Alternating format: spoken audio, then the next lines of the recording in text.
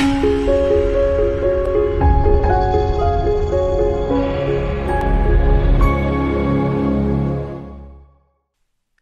guys, welcome back to AI Sciences. I am Sajjad.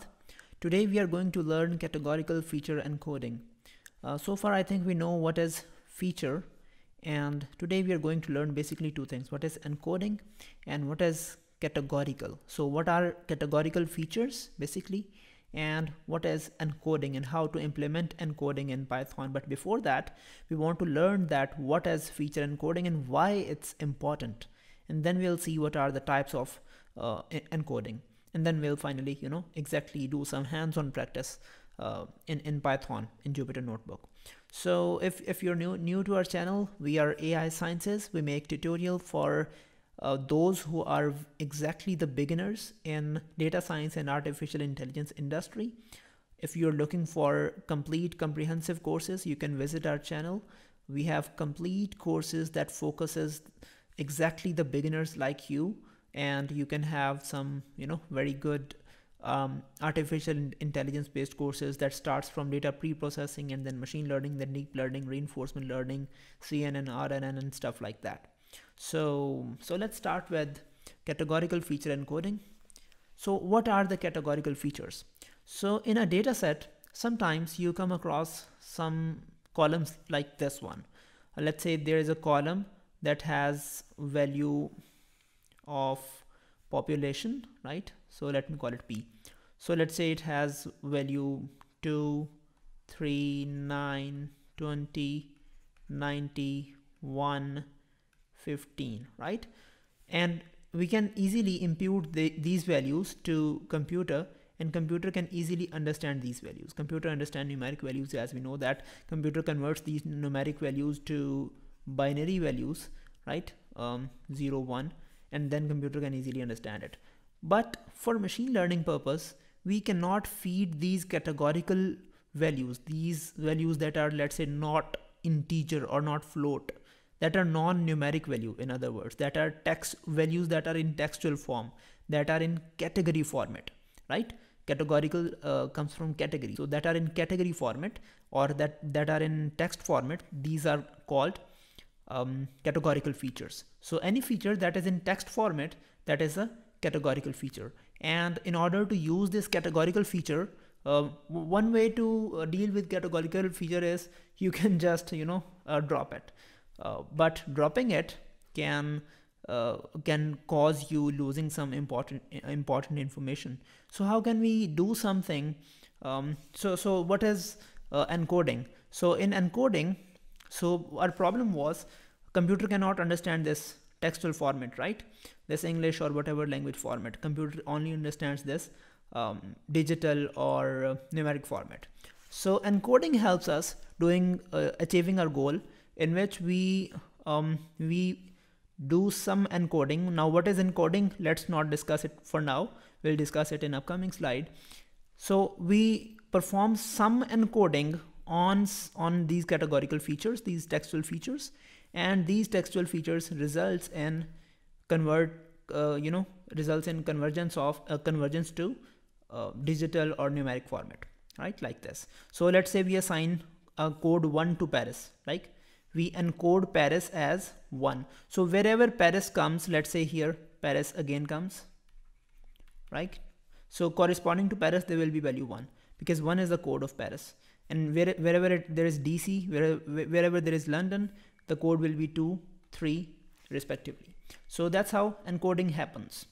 Now what is encoding? We'll deeply learn that. So basically there are two types of encoding. So basically encoding is the way of converting categorical features to numerical features.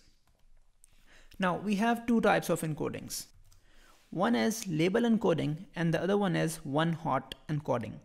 There are some other encoding methods in machine learning available, but these two are the most famous and most frequently used encoding mechanisms. So what is label encoding? We'll learn that, and these are some of the uses that when you should use label encoding and when you should not use label encoding, and same goes for one hot encoding. We will try to study these things after the hands-on practice. So first of all, let's try to learn what is label encoding, right? So in label encoding, just as we have discussed, we convert our categorical features exactly like this into, we assign some code to every categorical feature. So let's say we have these 7 categorical features. We will assign 7 different codes, right? 7 different. We encode them in 7 different ways, so that whenever Paris comes again, we will assign the same code to it. Now let's do some hands-on practice, and it is not very difficult to implement in Python. There are several ways how you can easily implement it. So initially we are just importing pandas dataset, and we'll mostly be playing with pandas, not with the other libraries, because it is more handy to read and manipulate the data. So here we are reading data, pd.readcsv. So here is the address from which we are reading the file. So it is some study. This data contains some study about kidney disease, and these are some ID, age, blood pressure, sugar level, and stuff like that. Even I don't know what are these attributes. So these are the features. And then I'm showing just 5 rows over here. So here it has total 26 columns. Here, if we see what are the data types of the columns, you can see that some of them are integers, some of them are floats, some of them are objects, and mainly the strings. So these are the data types. Now, label encoding. First of all, you get all those columns that are categorical columns. How you get it? If you look at here, you can see that every column that is not integer and float, that is categorical, right? So let's say this RBC, red blood cell or red blood count, this is object, right? This is PC is also object, PCC is also object, and so on. So here we are saying that data frame.columns return all those columns where data type is object, and then convert them to list, because it returns an array. So we are converting it into the list. So we are storing categorical columns in categorical calls variable, and let's run it. Here you can see that these are the columns that contains objects, and these are the columns that are actually we are supposed to convert, and we are supposed to encode them by using label encoding, or later on by using one hot encoding. So here just one liner. By the way, you can use implementation of label encoder from sklearn as well, but I find this implementation of pandas more handy to implement. That's why I usually use this implementation, but you can use label encoder from sklearn library as well. Okay, so for now we are going to encode RBC column, which is, let's see, which is this column that has some non-available numbers as well, some normal and other values as well. So we are going to encode this column. So just focusing on this code, I'm going to tell you what is going to happen.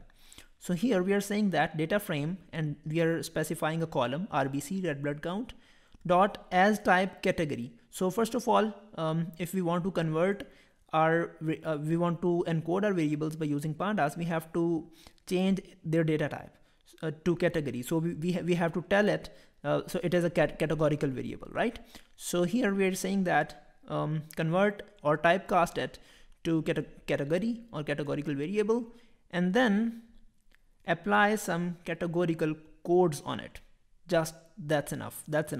And we are going to store it in a new column. We are not going to change the existing column.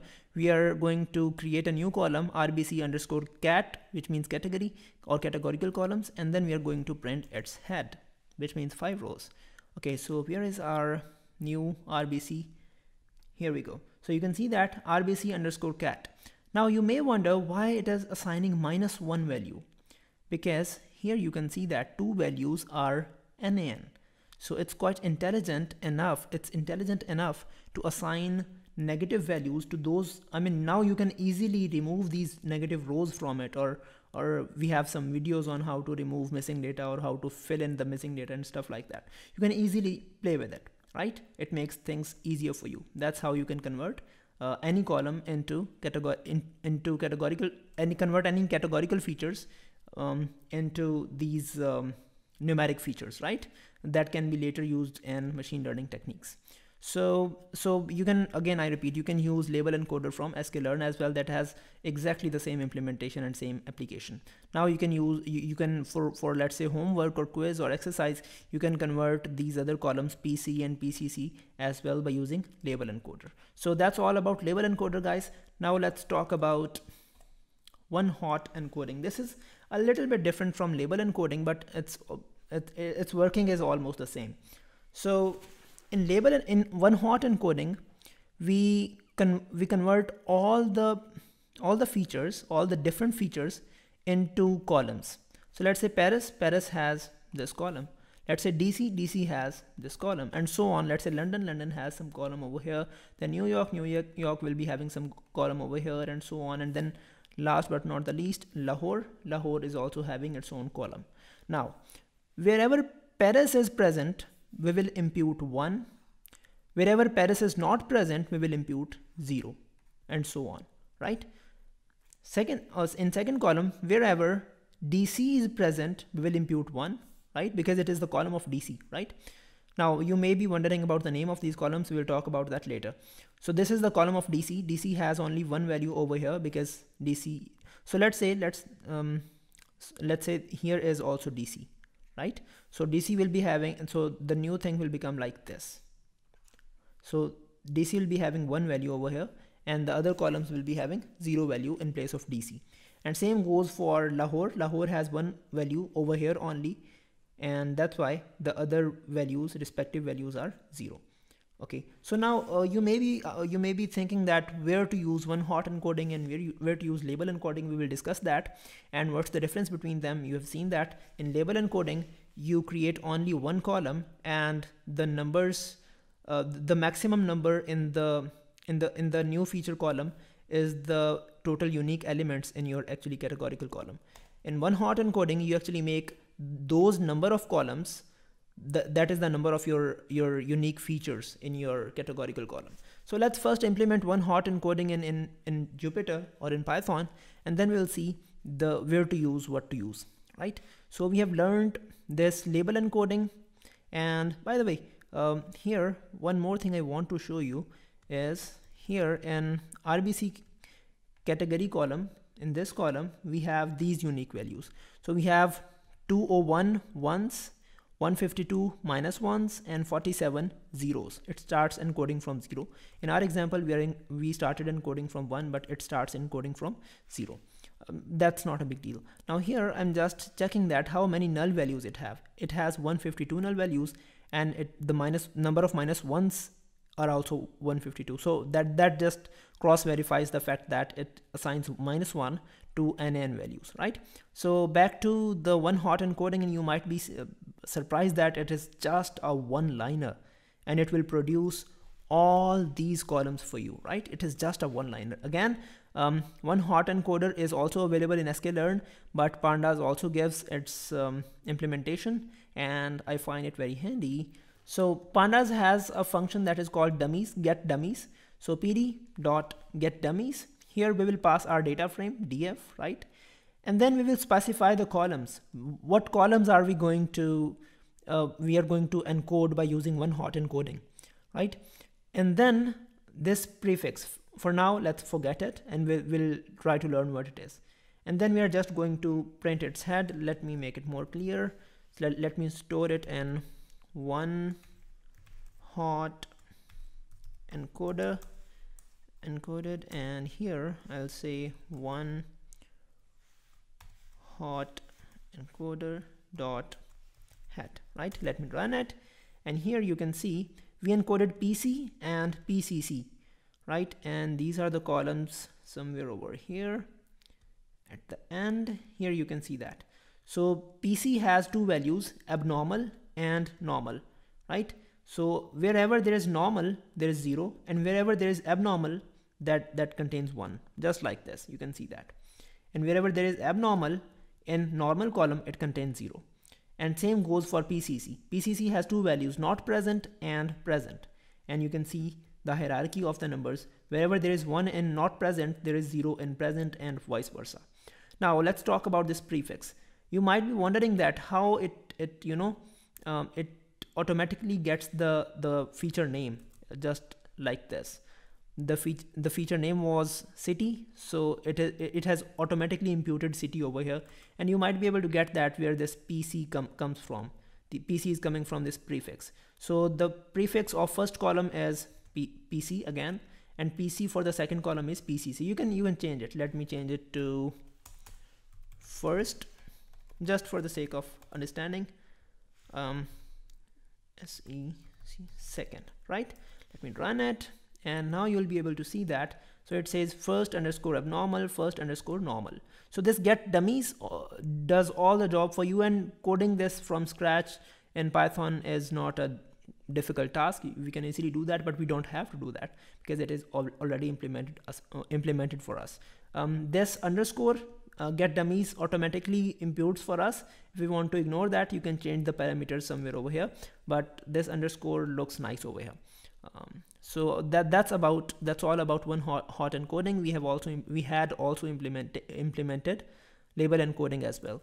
Now what's the difference, and where should we use label encoding, and where should we use one hot encoding? So in label encoding, we know that the number of columns doesn't increase a lot. It increases just by 1, but not by 1. Actually, it replaces the actual column. In our coding here, label encoding, we actually created a new column, but actually we should replace the old column like this. It just happens. Now this RBC is replaced. So there is no new column entering in if we use label encoding. So use this label encoding when number of categorical features is quite large. So when number of unique, I should have used word unique. So if number of unique categorical features is quite large, then we should use label encoding. And if number of unique categorical feature is not very large, then we should use one hot encoding. You might be asking why. Because if number of unique categorical features are quite a lot, let's say number of unique categorical features are 100 or 500, then you will be, if you're using one hot encoding, you will be making 100 or 500 columns. That will be quite, inefficient for your computation power. So if number of categorical features are not large, you can use one hot encoding. If number of categorical features are unique categorical features in one column are very large, you should use label encoding. Another difference is you should use label encoding when categorical feature is ordinal, and you should use you should use one hot encoding when categorical feature is not ordinal. Now what is ordinal and what is not ordinal? So anything that if we change their order, that doesn't make any difference, that is not ordinal. For example, so I have to count students in the class. So I can start counting from anyone and I can rearrange them by any way. That doesn't, that doesn't matter. But if I want to list the classes in the school, I have to list them in some order. Like, let's say, first of all, first class comes, and then second, then third, and so on, right? So if features are ordinal, you should use label encoding because it will ultimately assign 1 to first, 2 to second, 3 to third, and 3 will be having more, 3 is greater than 2, so 3 will be having more impact on your machine learning model, than if we use 1, 0 or 0, 1, right? I hope you get the point. So that's all about the feature encoding. I hope you understand the point, and do support our channel. You can visit the website if you want to get complete courses on machine learning. We have this is our website, and you can visit it. You can also check the links in description.